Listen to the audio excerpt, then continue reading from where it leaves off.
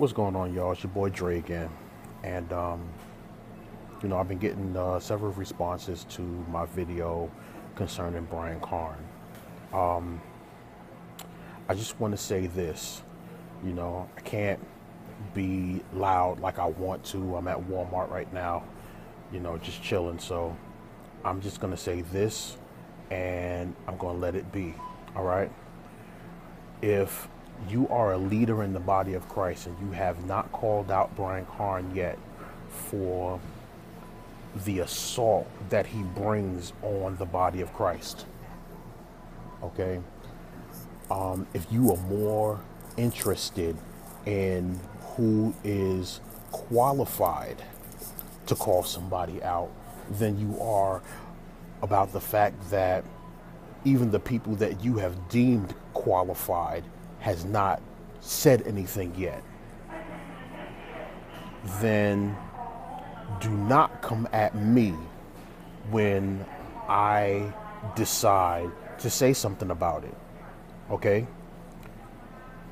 And I'm gonna call people out by name. I'm just gonna be who I am. Lionel Blair, I'm talking about you. Matthew Stevenson, I'm talking about you. Jamal Bryant, I'm talking about you. All right? The nigga needs to be out of the body of Christ. Plain and simple. Okay? And that's what I'm calling for. Until he get his act together, until he repents and comes back to Christ, okay? He needs to be kicked out of the body of Christ. Okay? I'm going to put it out there. I do not like E. Bernard Jordan. Okay? I have my reasons why. I don't like him. But he has gained a newfound respect from me. Even if just a little bit.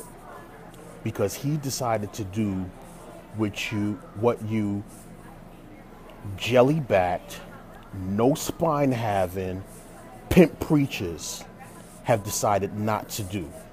He called out Brian Carn. He told Brian Carn that if this is in fact what he has did, and evidence has shown that this is what he's done, then he needs to sit himself down.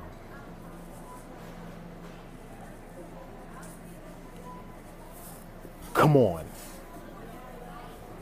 Out of the thousands, the 10,000s, the hundreds of thousands of preachers out there, only one?